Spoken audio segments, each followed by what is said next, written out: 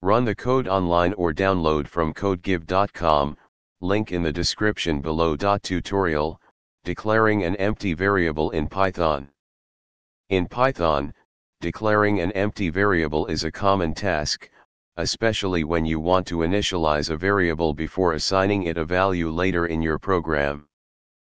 Python allows for several ways to declare empty variables across different data types such as integers, floats, strings, lists, dictionaries, and more.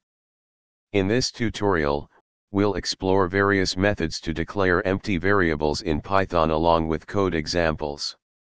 Integer, float, string, any type, list, dictionary, tuple, deque, defaultdict, type annotation.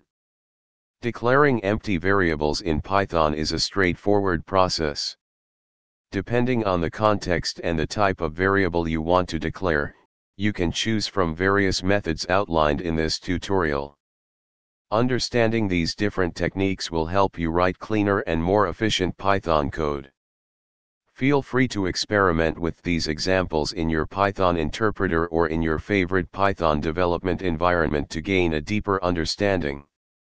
Happy coding! ChatGPT